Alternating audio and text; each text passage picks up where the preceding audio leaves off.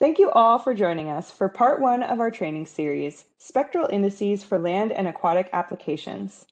My name is Amber McCullum, and I will be joined by my colleagues, Britnay Beaudry, Juan Torres-Pérez, and Sativa Cruz throughout the duration of this training series. As mentioned, we have a fantastic ARSET training team here for ecological conservation, and I wanted to introduce each of us with our photos as well. Since this is an introductory series, and it might be the first time you're hearing about ARSET or taking an ARSET training, I wanted to briefly highlight our program. ARSET provides accessible, relevant, and cost-free training on remote sensing satellites, sensors, methods, and tools. We offer trainings in each of these thematic areas and have trainings from introductory level to advanced. All of our trainings are freely available, and most are provided online to a global audience and remain accessible even after the series has ended. Some of our more in-depth trainings are provided in person. All of our trainings have materials available in Spanish, and some even have live Spanish sessions. You can find more about our program here on the website listed. So now a quick overview of what you can expect in our training series. Spectral indices from multispectral imagery are extensively used globally to monitor landscape dynamics. And this is one of my favorite visualizations from NASA, where we can monitor things like the biosphere yearly cycle. I like to call this the breathing Earth. And what this shows is over the course of the year, vegetation dynamics of NDVI, where in the spring and summer, you see green up and green in the northern hemisphere, and then senescence in the fall, where the vegetation dies down in the winter. And you can also see the dynamics of the ocean here with the chlorophyll as well.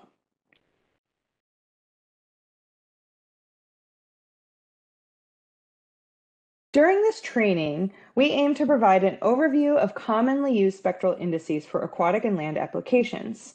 We will discuss examples of spectral indice calculations with a diverse set of sensors, including Landsat 9, Sentinel-2, and the harmonized Landsat Sentinel-2 datasets. For each session, we will also have demos doing index calculations using Google Earth Engine.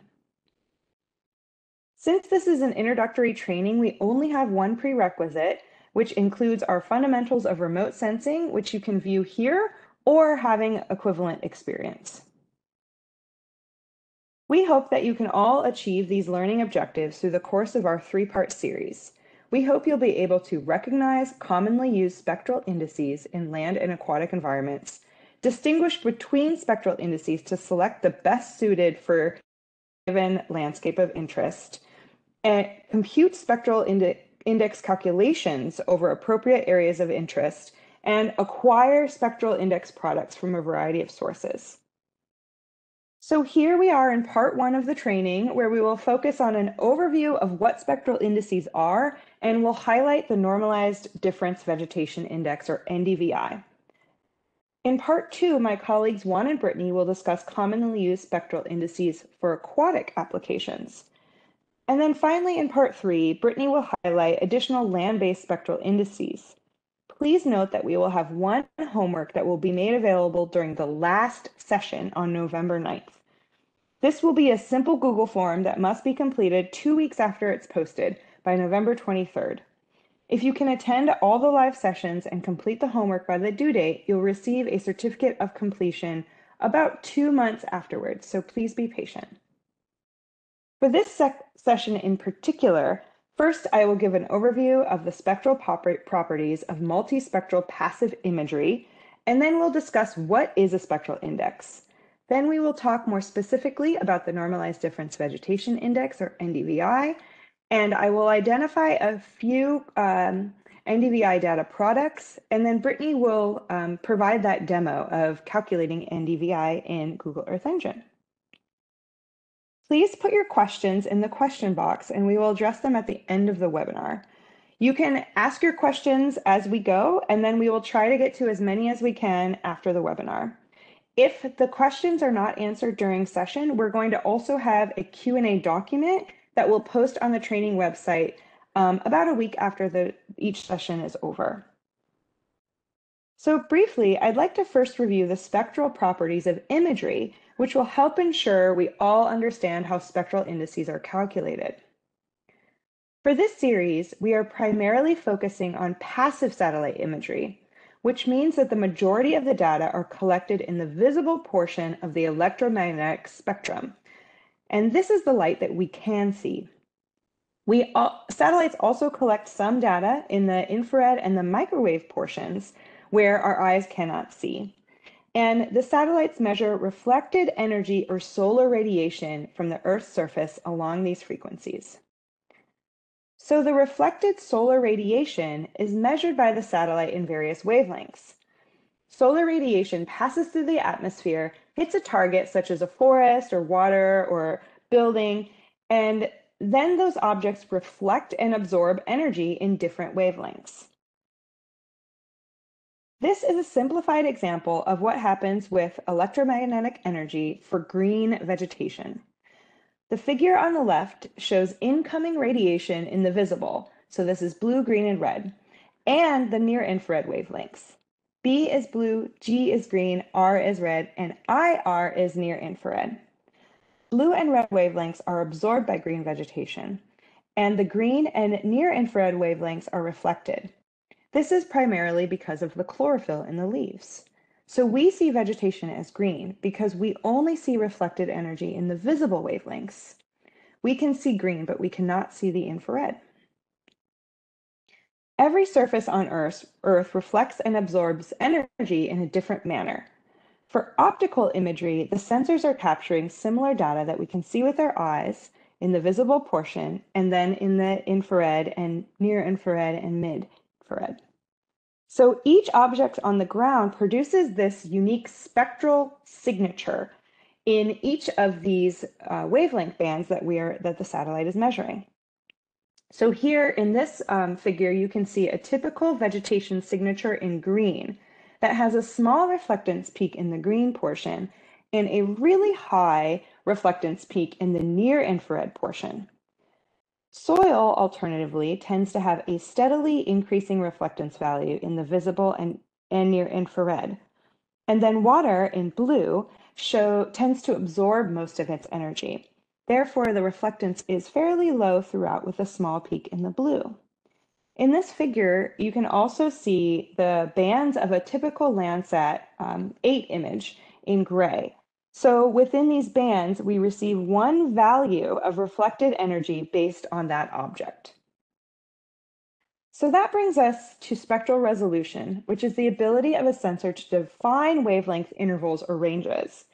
When we use the word band, we are referencing a wavelength range and how the satellite is making the distinctions between different ranges. So each band represents a portion of the electromagnetic spectrum, and if you have reflection of an object at different wavelengths, you can use band math or simple calculations to identify differences. When we have multispectral imagery, likely we have blue, green, red, near-infrared, and mid-infrared. So with a satellite image, we get one value for each wavelength range for each pixel. We can then stack the layers to view the imagery. We can also use the values for different layers at the same location on Earth to identify things like vegetation health. Here you can see a comparison of the bands of Landsat 7, 8 and 9, and Sentinel-2. So for Landsat 8 and 9, for example, those sensors have 11 bands or wavelength ranges where data are collected. The band number and the corresponding portion of the electromagnetic spectrum are shown here. Like band 2 is blue, band 3 is green, band 4 is red, and so on. The gray parts of this figure are called the atmospheric windows, where the satellite can actually collect the reflected energy from the ground. So now that we understand what types of information are being collected, now let's talk more specifically about how to use that information through spectral indices. As we have discussed, multispectral remotely sensed imagery contains a combination of bands that creates a composite image that can be used for interpretation and analysis.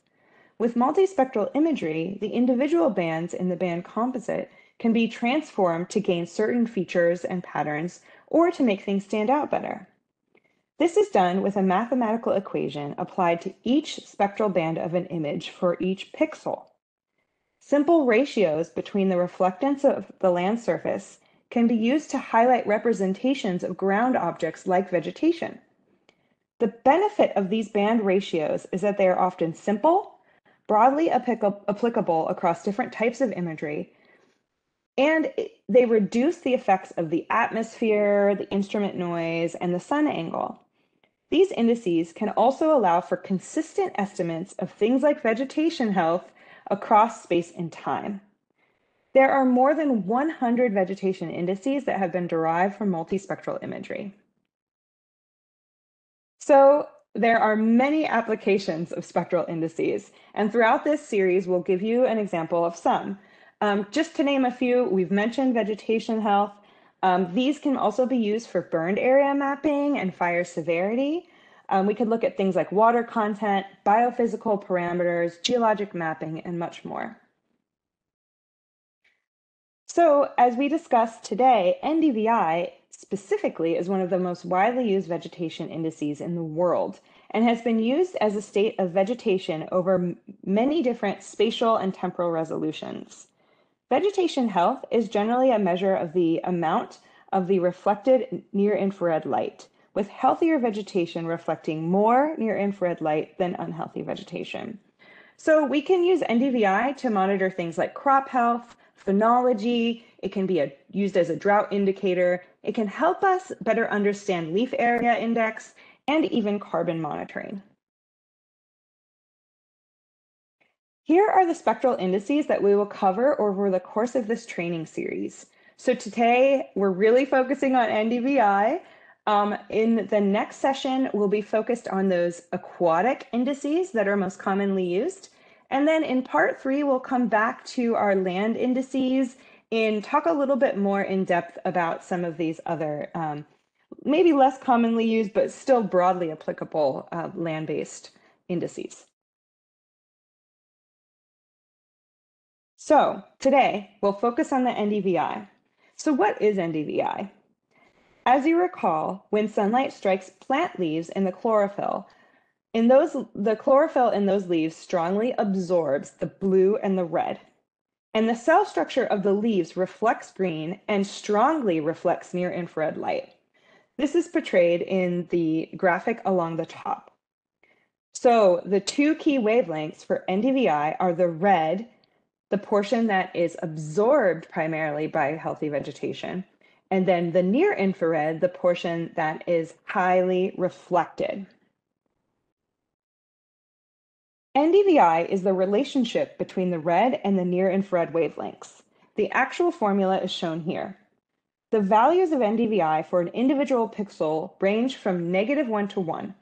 Any pixel between -1 and 0 means no vegetation, and pixels that have values closer to 1 indicate the highest possible density of green leaves. The picture here on the right shows that healthy green vegetation absorbs most of the visible light and only 8% is reflected. Unhealthy sparse or senescing vegetation reflects more visible light and less near-infrared light. So you can see the difference in the resulting NDVI values in the image here. So the green vegetation has a value a little closer to 1. In this example, it's 0.72, while the brown vegetation has a value a little closer to 0. Here it's 0.14. Plant phenology is the annual dynamic of vegetation greenness, and it can also be tracked using vegetation indices. In the graph on the top, you can see the progression of vegetation dynamics as the seasons change. In North America, early in the year, which is winter, there are no leaves on the trees, resulting in low NDVI values. When spring arrives, the vegetation greens up and NDVI increases until it peaks in the summer. Then vegetation senesces and the plants lose their leaves and the NDVI decline. And you can see this major difference in the North American images on the bottom. And this is really what we showed with that first beautiful visualization of our breathing earth and the changes in NDVI over the course of the year. NDVI anomalies are often used to show current vegetation patterns relative to long-term averages. This can be calculated by subtracting the long-term mean from the current value and is often done on a monthly basis. For example, if the anomaly is negative, this indicates that vegetation is less green than normal, which may be indicative of drought-like conditions. In the example shown here, you can see NDVI anomalies in the southwestern US, which experienced severe drought in the early 2000s.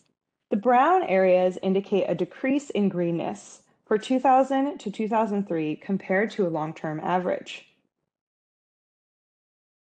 When calculating NDVI using Landsat, this figure can be used as a reference to remember which bands to use. Band 4, or the red band, and band 5, or the near-infrared band for Landsats 8 and 9. And this is a little different for Landsat 7. So for Landsat 7, it's bands 3 and 4. For Sentinel-2, we often use bands 4 and 8 for the NDVI calculation shown here. So to give you a sense of how this calculation looks on the ground, imagine that each of these gray squares is a pixel, and we are interested in doing NDVI calculation for one of the pixels. And let's just say we want to look at this one on the bottom right. The near-infrared value for this pixel is 0.1144, and the red value for this pixel is 0.0344. Given those values, we will take the near-infrared value minus the red, and then divide that by the near-infrared value plus the red value, and we get an NDVI value of 0.538, and this is indicating healthy vegetation. So you could apply the same calculation for an entire image using the near-infrared and red values for each individual pixel and generate an entire new NDVI layer. So this shows you a bit more visually of how those near-infrared and red values are used on a pixel-by-pixel basis to examine NDVI over a large region by applying that same calculation across each pixel.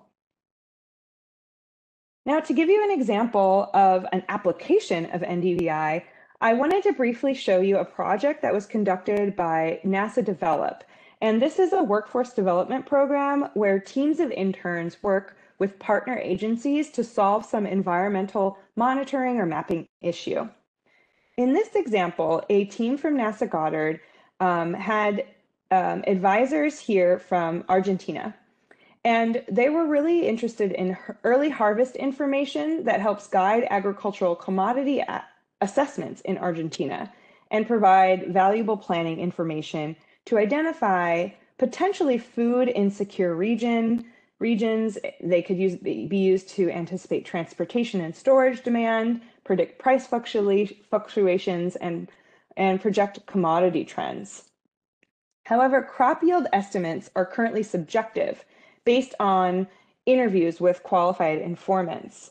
So in partnership with the Buenos Aires Grain Exchange, the team used a variety of NASA Earth observations and Google Earth Engine to monitor vegetation growth.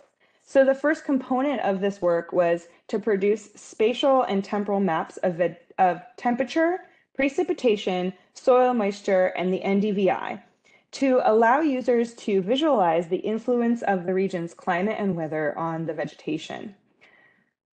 Following that part of the project, the team developed an autoregressive model to predict NDVI several months in advance.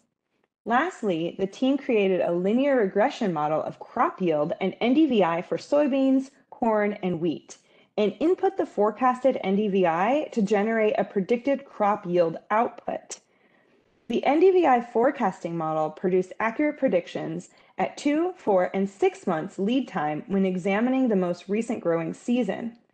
In the crop yield model, soybeans exhibited moderately strong correlation, and wheat had a consistent weak correlation, and corn varied from weak to strong. But this information was vital for monitoring vegetation growth and identifying areas of high growth and allocating resources to areas of lower growth to maximize crop yields.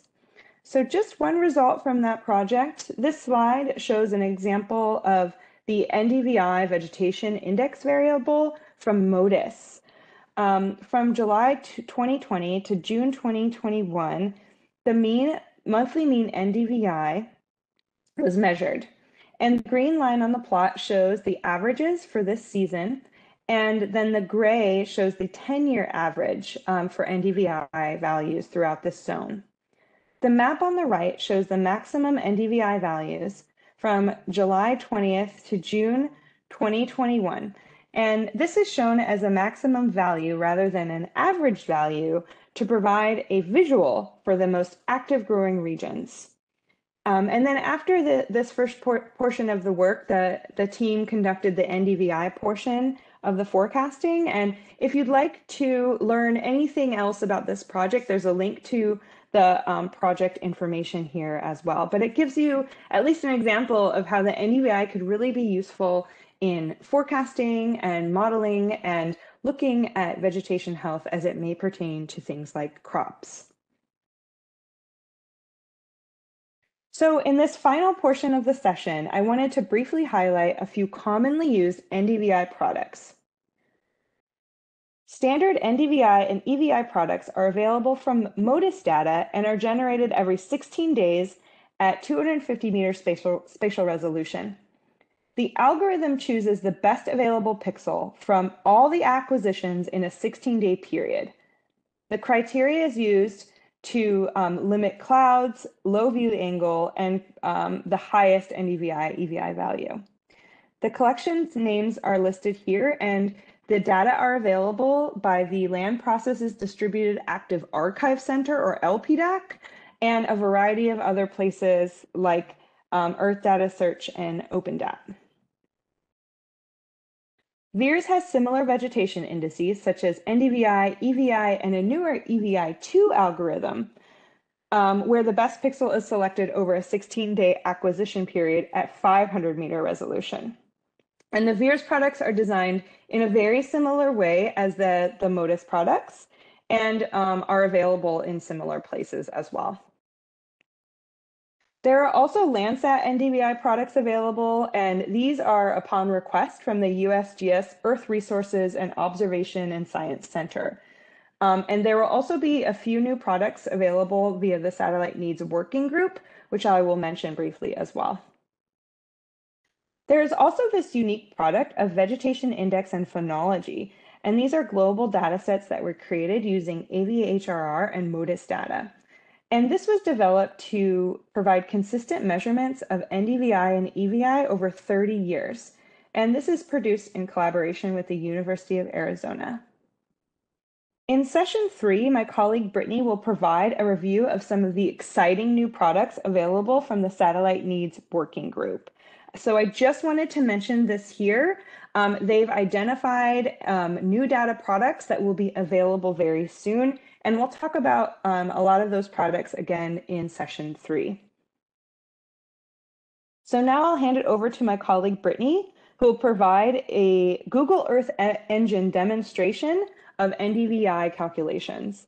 So over to you, Britnay. Thank you, Amber. Yeah, here in Google Earth Engine today, we will be calculating the NDVI with a couple different data sets. We'll be using both Landsat 9 and Sentinel-2 for the calculation. And we're also going to explore some pre-made, readily available NDVI products from VIIRS and Terra Modis. So with that being said, we can just dive in and get started. So here at the start of the script, we are just creating a title for the map window. I'm looking here at line 18. We're just creating the variable title, and we're just, creating that title, part 1, exploring NDVI. We have the font weight, the font size, and then the position on the map. And then here on line 25, we're just adding that title to our map.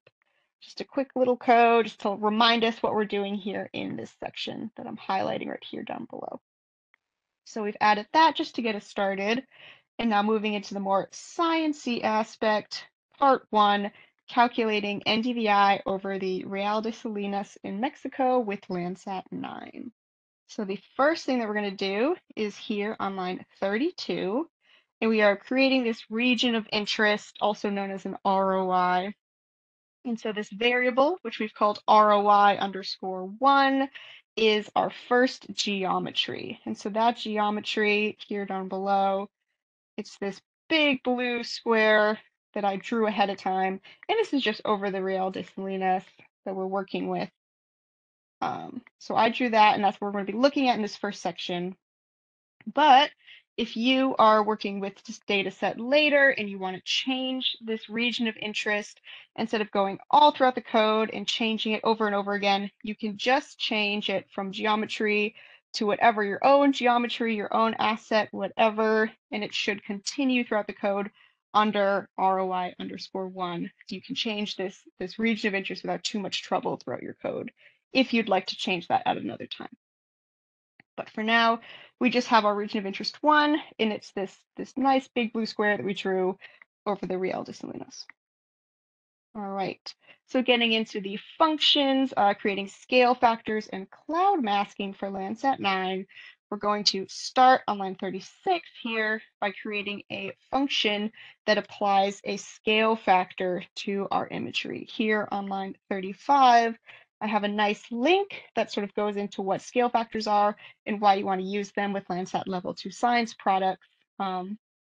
Basically, the calculations are multiplying by this value and adding by this value for the different bands.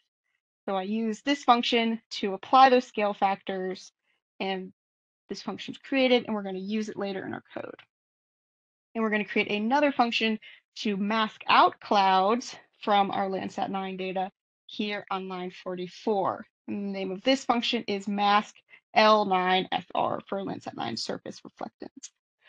And here we are using the QA pixel band, Landsat 9's pixel quality assessment band, and we are selecting cloud and cloud shadow pixels, and we are setting them to 0, indicating clear conditions. So this function here just takes any pixel that's potentially a cloud or a cloud shadow, and it's removing them from our image collection, so that way we have nice cloud-free data that we're working with for all of our different calculations.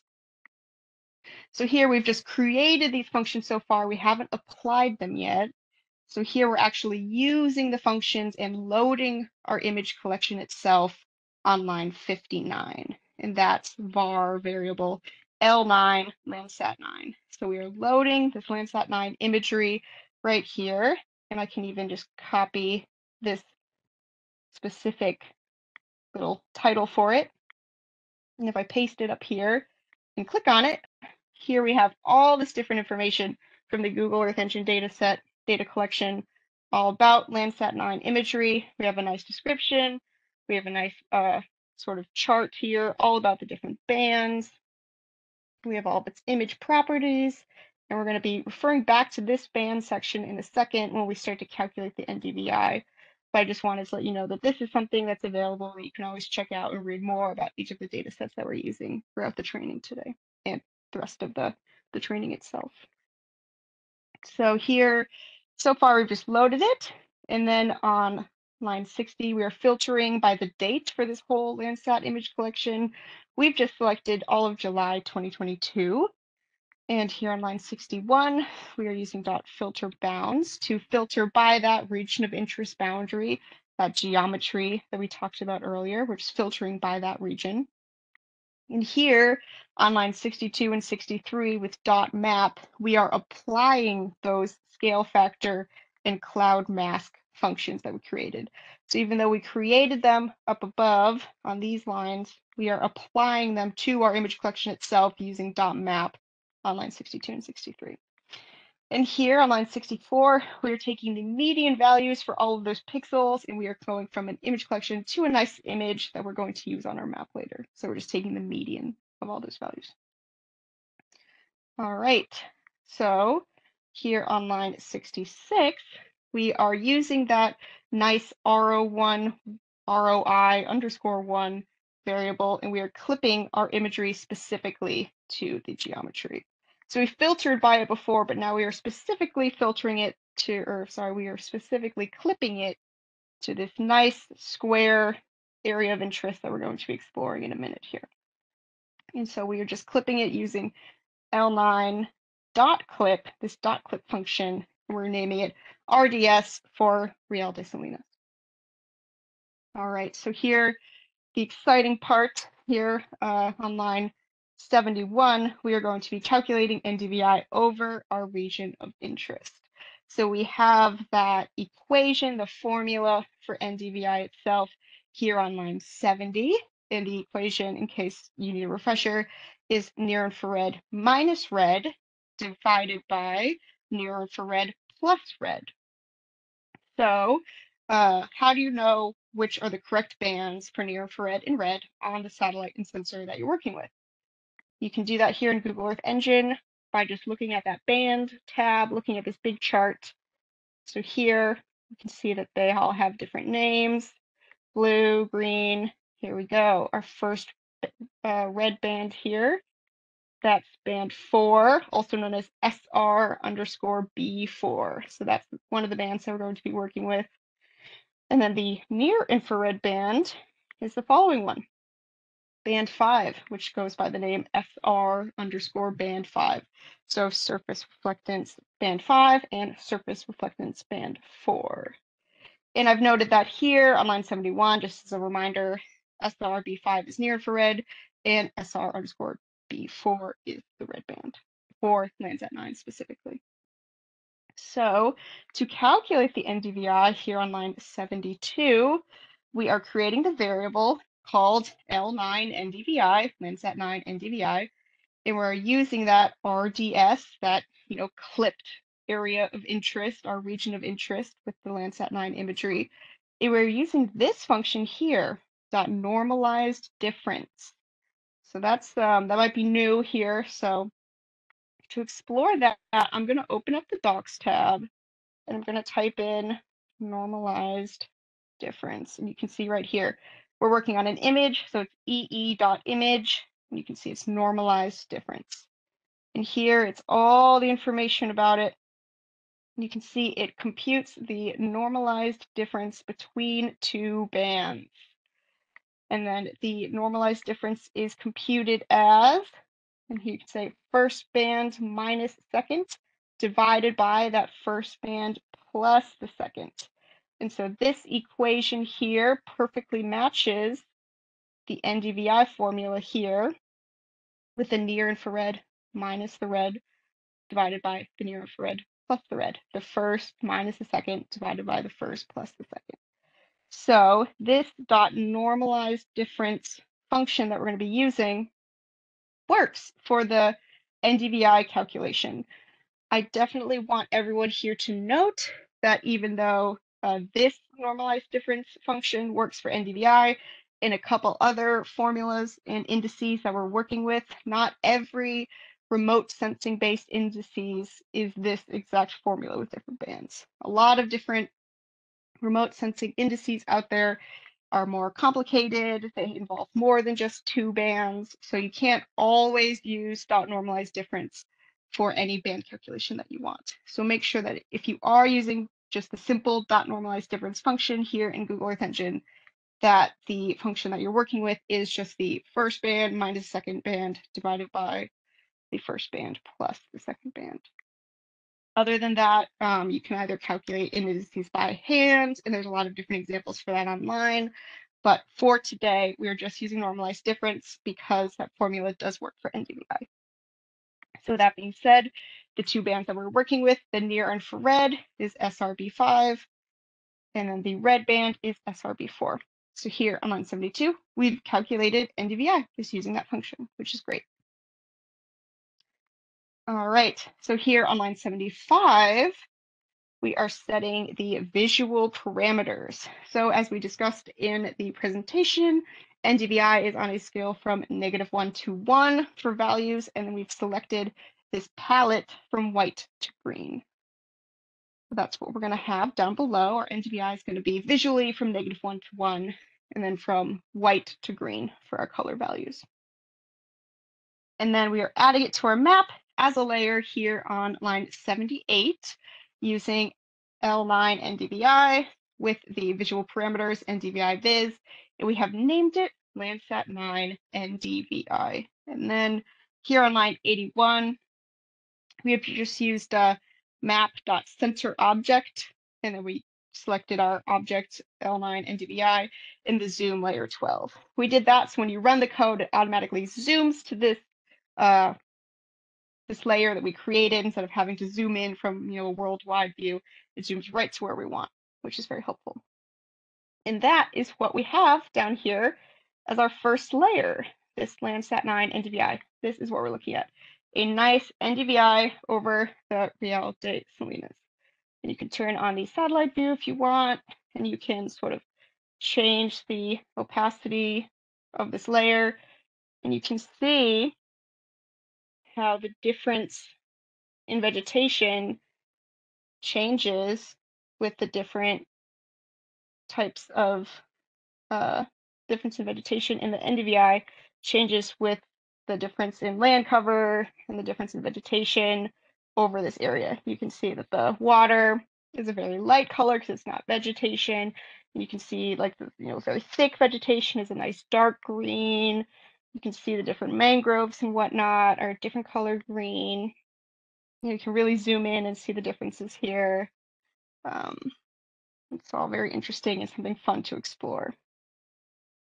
Right, so something that we also added here on line 84 is we are printing the minimum and maximum NDVI values in our region of interest. So earlier we were talking about how the NDVI itself is usually on a scale from -1 to 1. However, most regions of interest do not reach the full range of -1 to 1 for the values in that area. Most are usually close, or there's a big difference in -1 to 1, and they don't meet that full range. So what we're doing here on line 84 is we are using the reducer min max over our geometry, and we are just printing what the min and max NDVI values are. And we're just printing that with line 91. And so that here on our console tab, that shows the actual min and max values. So this, in the Real de Salinas geometry that we have, their region of interest, the minimum and maximum values are not -1 to 1, but they're actually -0.996 and 0.997. So if you want, you can always sort of, I'm just going to copy and paste the first couple lines here on line 75 where we set the visual parameters. I'm going to replace the minimum with the printed minimum here. I'm going to replace the maximum to the actual maximum here. So instead of -1 and 1, we have the min and max from our region itself, and it's very close to -1 and 1 for sure. However, other areas of interest that we're going to be working with are not on that scale of -1 to 1, and you'll see a much larger difference in the color palette and the variability between the greens and the whites in your region of interest below. So right now that it's loaded from -0.999 and the maximum of 0.997, there's a subtle difference in how things look, but you'll definitely see more of a difference as we continue to do that with our other regions of interest, both today and next week and the week after with the training.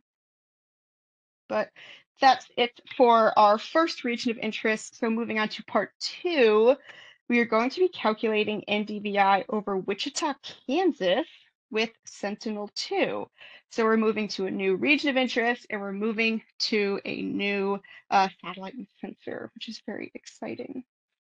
So following a very similar process as we did before, we're going to start by selecting our new region of interest, our new ROI, and that's with our geometry 2, just a second geometry that I've drawn over Wichita, Kansas.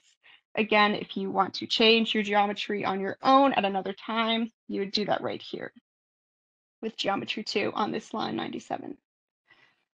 But from there, working with a new data set means that we're going to be creating a new cloud mask. So we're going to start here on line 105 by creating the function mask S2 clouds. So we're going to start by selecting the QA60 band from Sentinel-2. And similar to what we did in Landsat 9, we are selecting the cloud and the cirrus bit masks, and we are selecting or setting them to 0. Just as before with our cloud mask, we want clear conditions. We don't want any pixels that could be cloud-based. We want very cloud-free imagery for all the calculations and visualizations that we're going to be creating.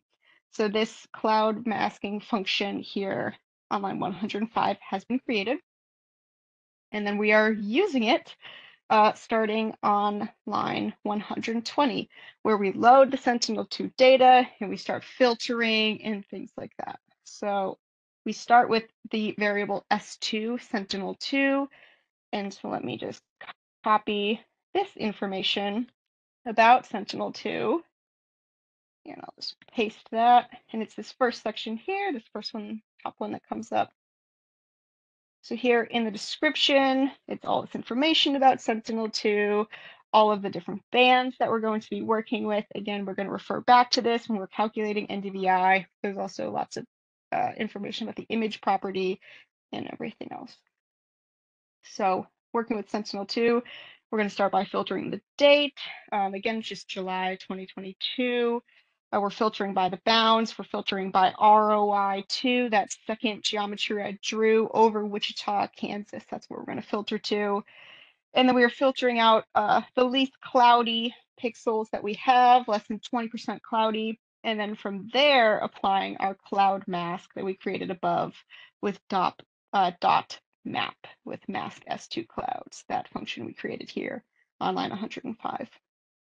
And then, similar as we did in our last section, we're using the median of those values to make an image of our study area.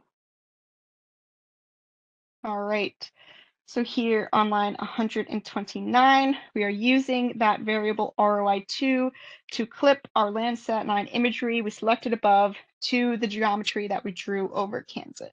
And we are just naming that variable Kansas, just a nice, cookie cutter clip of the geometry that we drew over Kansas, and that's what we're selecting. And then starting here, we will be calculating that NDVI over Kansas. So the NDVI formula is the same as before, near infrared minus red, and then it is divided by near infrared plus red. So what are the near infrared and red bands on Sentinel? Selecting this area here and going to the band section, we can see that the red band on Sentinel 2 is band 4. So, and it's just known as B4. And then the near infrared on Sentinel 2, that band is band 8, also known as B8. So, and I noted that here, B8 is the near infrared band and B4 is the red band.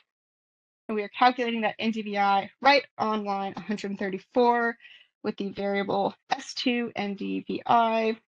We are just calculating via the dot normalized difference function and listing band 8 and band 4 as our near infrared and red bands for the NDVI. And here we are setting those visual parameters on line 137, the -1 to 1 values, and then the palette of white and green. We're going to change those later, but for now, we're just going to start with the -1 to 1 for our total area of interest. And then we are adding that map to our layer as S2 NDVI. We're applying those visual parameters, and we are naming it Sentinel-2 NDVI. And here on line 134, we are changing the center object for our code. So previously we have been looking at 3L de Salinas, but now I want you to go to line 143, and 143, and we're going to get rid of those 2 slash marks that you see at the beginning of the code. So I want to make sure that when we run the code to see Wichita, Kansas, that on line 143, that map.center object is, this colorful sort of purple color. You can see everything, because if you have the slashes in front of it and it's all green, that means it's commented out. So that code won't run. And we need to be able to run this line 143. So that way our map down below here will sort of zoom to Wichita, Kansas, and we can look at it. So once line 143 is able to run, meaning there's no slash marks at the beginning of it or anything, and it's nice and, got a little bit of color, we're going to hit run. And so now our code should be looking at a bunch of agriculture over Wichita, Kansas. And so now we can look at that. So I'll even change it to the satellite so you can see the different types of vegetation. Here you can see Wichita right there in the sort of lighter green colors because there's not as much vegetation. And then you can see this reservoir here. It's a very light color because it's just water. And then you can see all the different types of agriculture and farmland and all the different values here. Lots of vibrant dark and light greens. And you can even see the river here in the lighter color. So that's all really cool and fun to explore. But similar as we did with the Landsat 9 imagery, we printed the min and the max because the values themselves probably don't range from -1 to 1. And in our console here, where we printed it, you can see the values actually range. The minimum value of the NDVI over Wichita, Kansas is -0.397, and the maximum value is 0.727. So we're going to go back up to line 137 here, where we set the visual parameters. And I'm going to change the minimum from -1 to the true minimum value in our region. And I'm going to do the same thing with the max. I'm just going to take the first 3 numbers after the decimal point. So I'm going to hit run again, and you're going to see that the visualization is going to be less of a uniform green, and there's going to be a little more variation between the colors in our palette. So I hit run. And so, yeah, now if you look, you can see that the reservoir is a little bit lighter. You can see a lot more variation here in the vegetation than you could before because we just changed the min and the max to more accurately reflect the min and max values in our palette.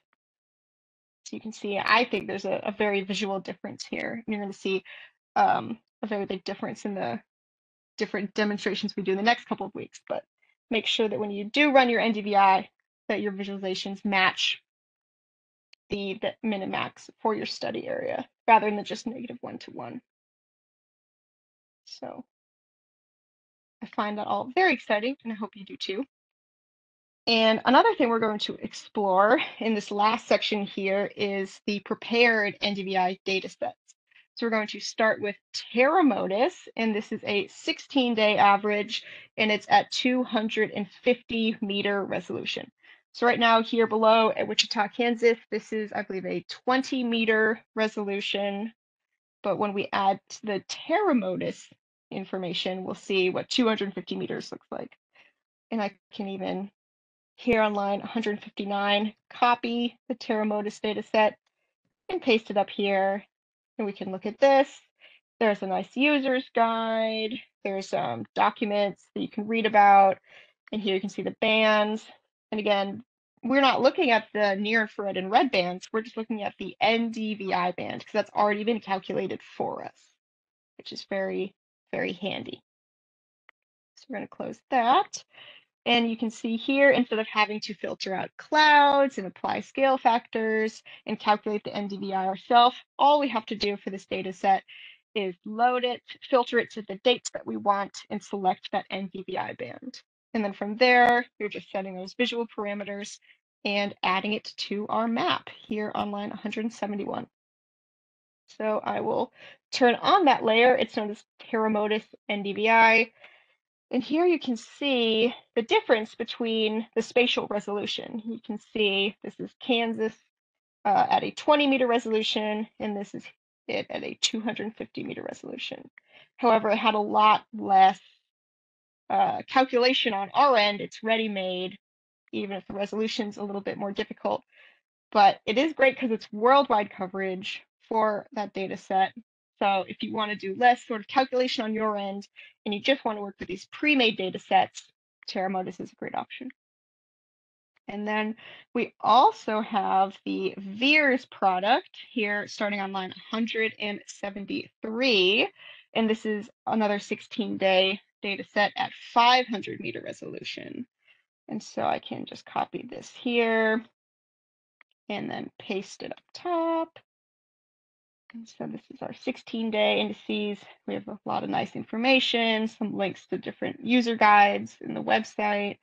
And similar to before, we're not working with the red band and whatnot. We're just working with the NDVI band because it's already been calculated. So we are just loading that data set, filtering by the dates, selecting that NDVI band, and then just taking the median values. And then from here, we're selecting those visual parameters and applying it to our map or adding it to our map here on line 187. And let me just zoom into Wichita, Kansas again, just to see the difference. So now I'll turn on the VEERS NDVI layer, and this is it at 500 meter resolution. You can see the difference in the values. So this is the VEERS NDVI. This is the Terra Modis NDVI. And then this is the Sentinel-2 NDVI. But similar as before, a lot less calculation on us, the user, our end of things, and you can see a lot of the different changes in the vegetation with that worldwide coverage, which is very handy. All right, and that is the end of this script right now. So I hope you enjoyed this demonstration. You were able to use it. And with that being said, I think we can go back to the presentation.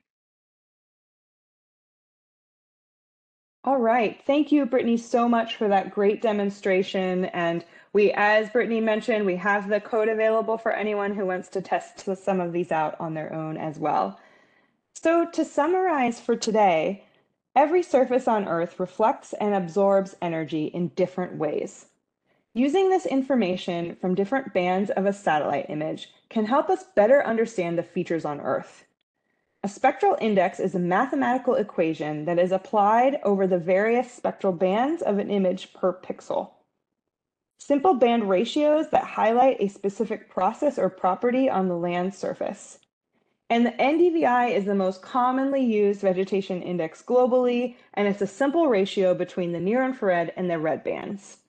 And there are many other spectral indices that can be used for aquatic and land applications, so please stay tuned. And then looking ahead at next week, we will be talking about things like the normalized difference turbidity index, the normalized difference chlorophyll index, and the normalized difference aquatic vegetation index. As a reminder, we will have one homework assignment, and that will not be available on the website until November 9th. You will see a link to access a Google form on the course website. This will be due on November 23rd. And to receive a certificate of completion, you must attend all 3 webinars and complete the homework by the due date. And those certificates will be sent out about 2 months after the end of the course.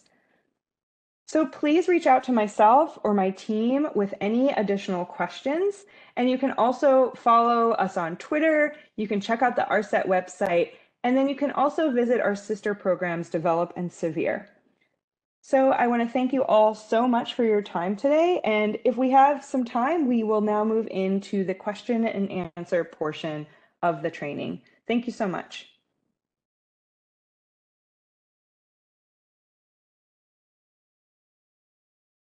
All right. So now we are here in the Q&A portion. Just give us a moment as we move over to the Q&A document. And as we mentioned, we've gotten a lot of questions today, and we won't be able to get to all of them during the session, but we will try to go through the majority of these questions and make this document available on the course website afterwards. So if your question didn't get answered, come back in about a week or 2 and check the website, and maybe you'll see your answer on there as well. So we'll go through a few of these now and get to as many as we can. So question 1, a really good question. How do spectral indices help with atmospheric conditions, instrument noise, and sun angle? The really great thing about spectral indices is that they're simple ratios between 2 different wavelength ranges. And so you're really looking at the ratio value through that calculation. You're not necessarily interested in, say, the actual values of top of atmosphere or surface reflectance directly. So long as you are using the wavelengths from the same image, that shouldn't create an issue for you in terms of the effects of the atmosphere, instrument noise, and sun angle.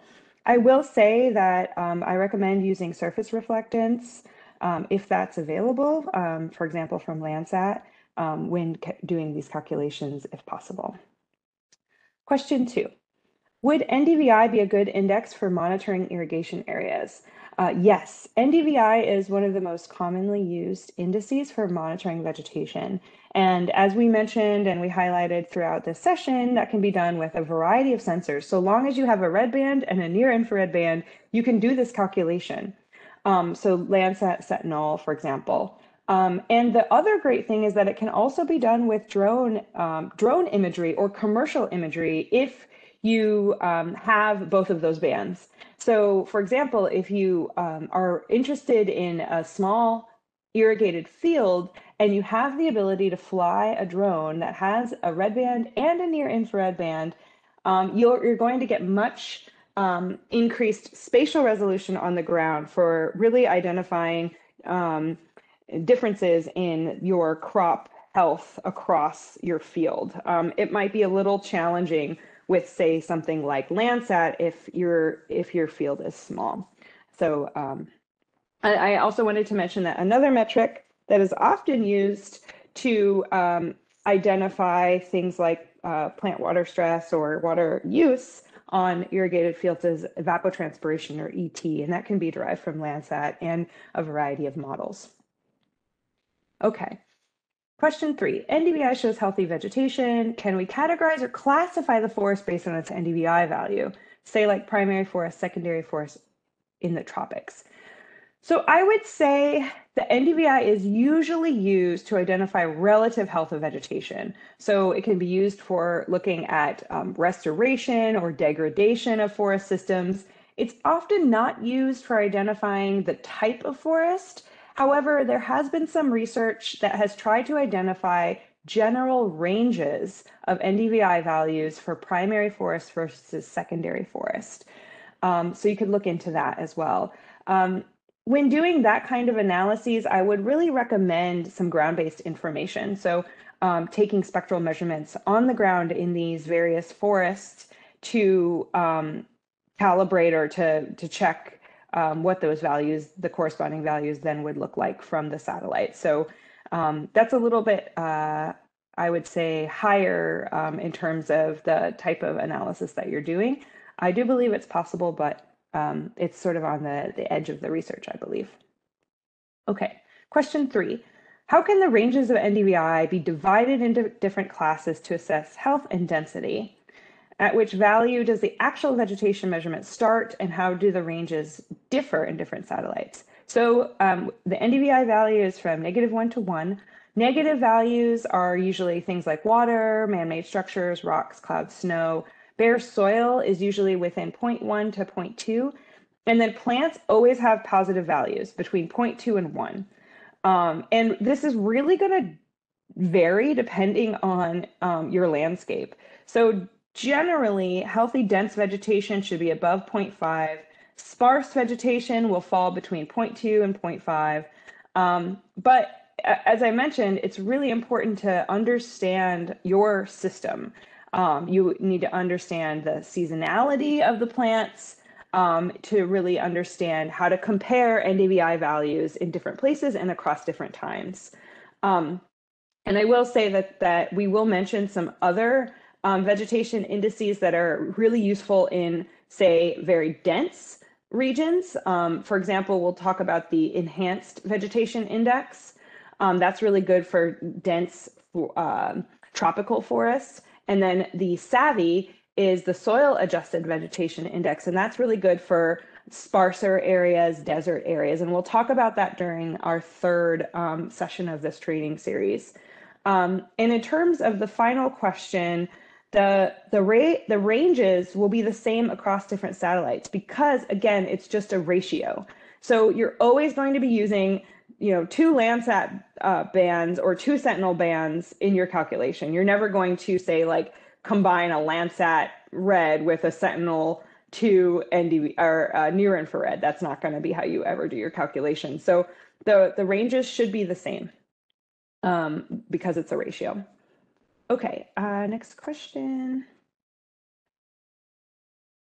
Question 5, does the difference in resolution affect the accuracy when comparing different years? For example, if I compare data from 1987 with a lower resolution than 2004 as a result of the advances in technology. So I guess my answer to this is somewhat. So it really, again, depends on the landscape, right? So if you have an NDVI value for, say, a 250 meter resolution image that, is further back in time, that's one NDVI value for that really large region, as compared to, say, maybe a 30 meter, one value for a 30 meter area in more recent technology and satellites and sensors. Although I will say Landsat has the 30 meter resolution going back really far. So that's one benefit of using the Landsat data. So it depends on your area. If you have a really heterogeneous landscape and you are covering an area that is dense forest and more sparse vegetation or bare soil within a 250 meter pixel, then you're going to, say, have a lower NDVI value than if your entire 250 meter pixel is in a dense forest.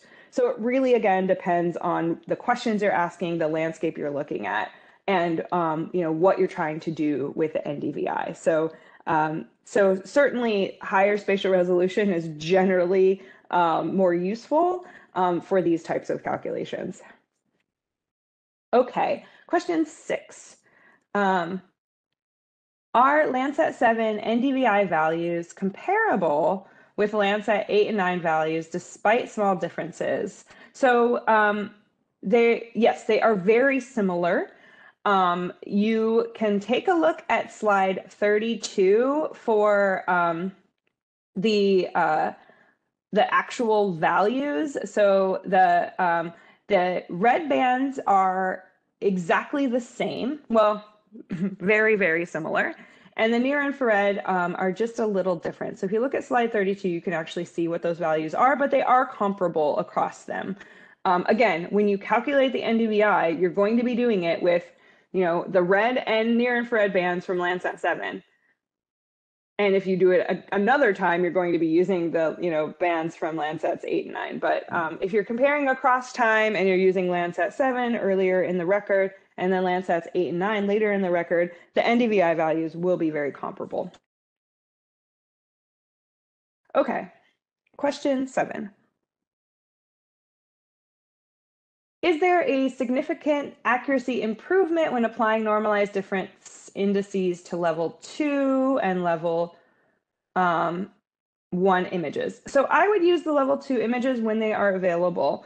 Those are just processed at a higher level and generally considered more accurate, taking out some of the effects of the sensor. Again, it's a ratio, so it probably doesn't make that big of a difference. But my go-to is always using level 2 images if I can. Okay, so the next question asks about let's see, question 8. From which website will I find recent MODIS NDVI data? So if you take a look at slide 40 of the slides today, you can see there are a variety of places to obtain those MODIS NDVI and EVI products. You can look at I think the easiest place to go as a starting point is Earth Data Search. That Earth Data Search has tons of different satellite imagery available.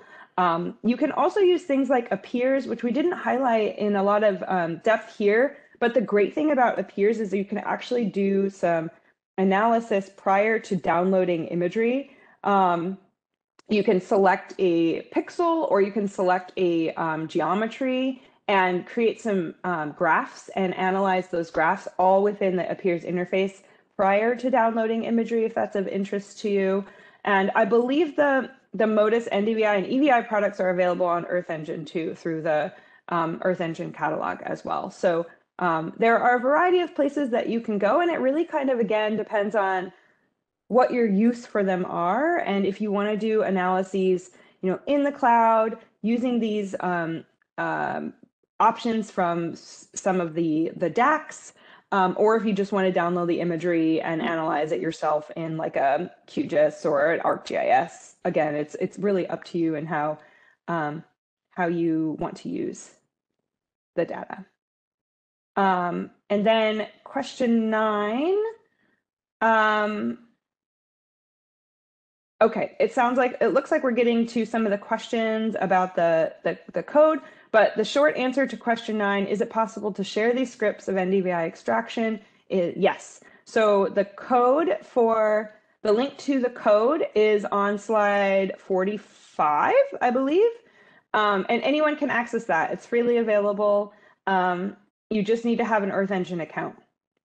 So you can run that script. You can use that script. You can copy and paste that script into your own, modify it for your region of interest. If you are, a coder and you're familiar with Earth Engine, then go for it. It's available. Okay, question 10.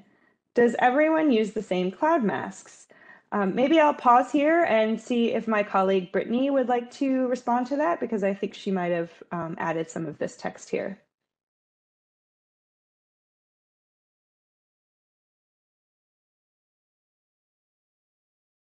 Hi, can everyone hear me okay?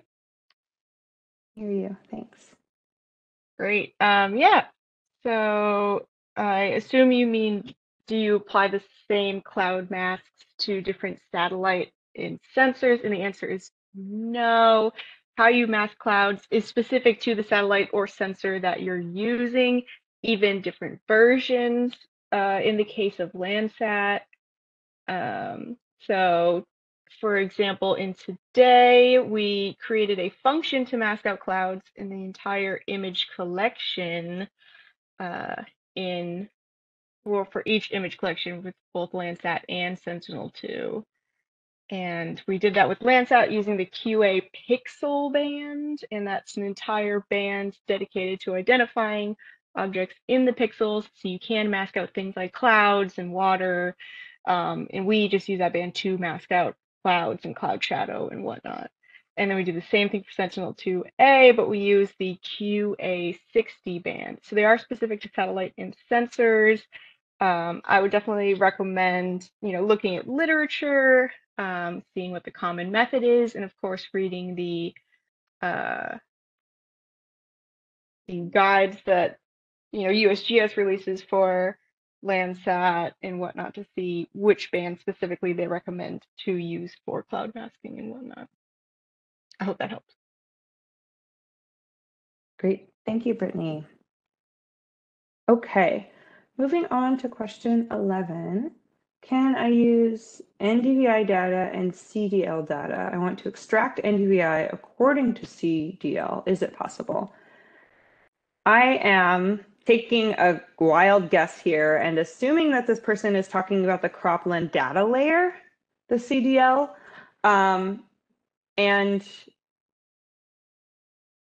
I'm not really familiar with the how you can analyze and use those data. I do know that the cropland data layer is available for the United States. This provides estimates of the crop type over the entire US, I believe on a yearly basis, going back to 1997.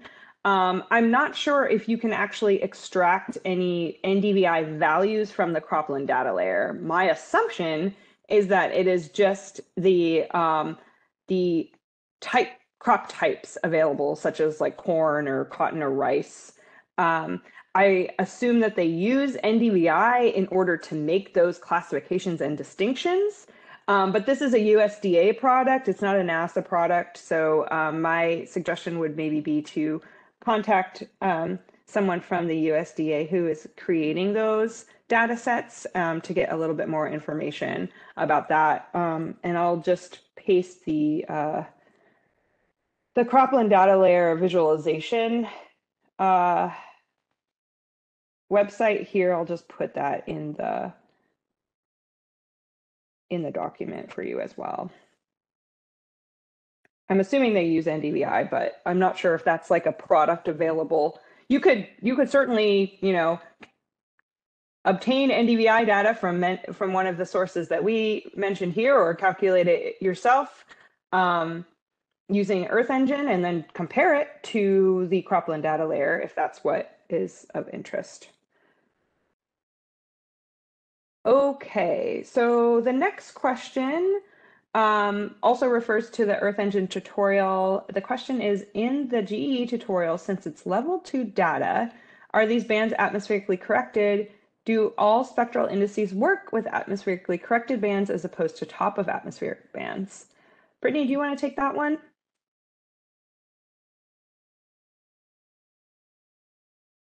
Yeah, sure. So there are definitely many different types of like levels of data, atmospheric correction, and it all depends on the sensor that you're using and the data products, the imagery that you're using as well. So the ones that we use today, I can provide links to the actual descriptions, or you can look at it in Google Earth Engine, but I will leave the link here right in the question that you can refer back to, and you'll be able to see to what extent it's been atmospherically corrected. But the answer essentially is yes, for our purposes that we use today, it is. And then for spectral indices and the bands being correct, you want to make sure that whatever sensor that you're using has the bands that are necessary for the wavelength. So you don't want to be performing like an NDVI over something that doesn't have a red band, for example. And I think Amber mentioned that earlier, talking about like you don't want to mix bands from other satellites and sensors. So just making sure that you match the spectral indices that you plan on using with the sensor that has the correct bands for that formula for that spectral indices. And we'll be going over that in the next two webinars as well, part 2 and 3, where we go through and check that the band values are correct with the different bands that we need for the indices that we'll be calculating. I hope that was helpful. Amber, Sativa, if there's anything else you'd like to add in addition to that, please feel free. Yeah, that's all great, Brittany. Thank you for that reply. And it looks like, so I think we're going to go for about 3 more minutes. I know we're 12 minutes past the hour here, so thanks to everyone who's stayed on with us. So maybe we will try to answer 2 more questions and then end the session for today. Brittany, do you want to go ahead and take question 13 as well? Yeah, sure. So it looks like question 13 is, are the variable names case sensitive in Google Earth Engine min-max, with the max being capitalized equals min-max all lowercase? So for the name of the variable that you create, it is case sensitive, where you name a variable something like, Landsat 9, and then you rename another variable later in your code Landsat 9 again, the code will rewrite itself, and the latest version of a variable name will become that variable. That is specific to Google Earth Engine, if that's what you mean by variable names. I noticed you used the example min-max. That's not exactly a variable. That's a function within Google Earth Engine, and that is also very case sensitive. So when you use things like different functions like dot, min-max, dot, center object, dot, whatever, Google Earth Engine does follow the sort of language of the first word in that function, or the first part of that function being lowercase, and then the second word being uppercase. So you'll see a lot of the time in Google Earth Engine, when you use functions, it typically follows this sort of same pattern of like first sentence being lowercase, second sentence having an uppercase first letter. And that is common to the coding language itself. If you're in the Google Earth Engine interface and you go to the documentation tab, it should be on the upper left, that shows you all of Google Earth Engine's functions, a nice description. I think we looked at it today using .normalized difference. So when you're coding, Google Earth Engine will sometimes tell you if a function doesn't exist, and sometimes it's just because of situations like forgetting to capitalize the second word. So I would make sure that when you're coding, use the documentation tab, look at how exactly they want each of the letters to be capitalized or uncapitalized, and that you are using the function that you hope you're using. Thanks, Brittany. Appreciate that. So we'll go ahead and answer this final question, question 14, and then we'll end for today, but we'll try to get to some of your other questions that have been put in the document as well. This is a really good question. The question is, I'd love to be able to fill in a form about code parameters in Earth Engine. I wish there was a non-code interface. So we're not Googlers, so maybe take that comment up with Google. But I will say that there is this cool feature or application called GE Map, and there is still some coding that you have to do. But from my understanding, is you can create sort of point and click functionality that sits on top of the Earth Engine interface to run some types of functions. So I've put in a link there that you might want to check out. Brittany, I don't know if you've ever used this. I've never actually used it, but I've seen some presentations and some tutorials on it. The other thing I wanted to mention is that there are other tools out there like Climate Engine. And these tools are sort of APIs that are built on top of Earth Engine that are also point and click calculations. Climate Engine has a lot of the Landsat data, has NDVI, has a lot of indices in there. It's globally available. You can go in and point and click and do some analyses there. And then I think Fiona Gregory in the chat had put in another option for some non-code Earth Engine functionality. So I know this is a great community, and I'm sure many of you use Earth Engine for a lot of these functions. So yeah, help each other out, provide those resources where we don't know of them or they're not available. Brittany, is there anything else you want to add in response to question 14? No, I would just say that I've heard a lot about GEE Map. The creator of it also has a YouTube channel where they post a lot of different tutorials and their own training, so I would definitely recommend checking that out. Fantastic. Thank you so much, Brittany, and my other ARSET colleagues on the back end here who are, making the show run smoothly for us. We really appreciate all this work. As I mentioned, we will continue to review these questions you all have posed here, do our best to answer them, and we'll be posting the Q&A online within about a week or so. You can come back to that. Similarly for the recordings, check back and give us a few days, give us a week or so, and those will all be made available for you to watch prior, coming back to certain things that you might have had questions on, things like that. And do please join us for the next two sessions. So next week at the same time, we are going to be reviewing aquatic indices. My colleague Juan Torres-Pérez will be giving that lecture, and then Brittany will be walking us through another Earth Engine demonstration. So do please join us again for next week, and have a great rest of your day. Thank you so much.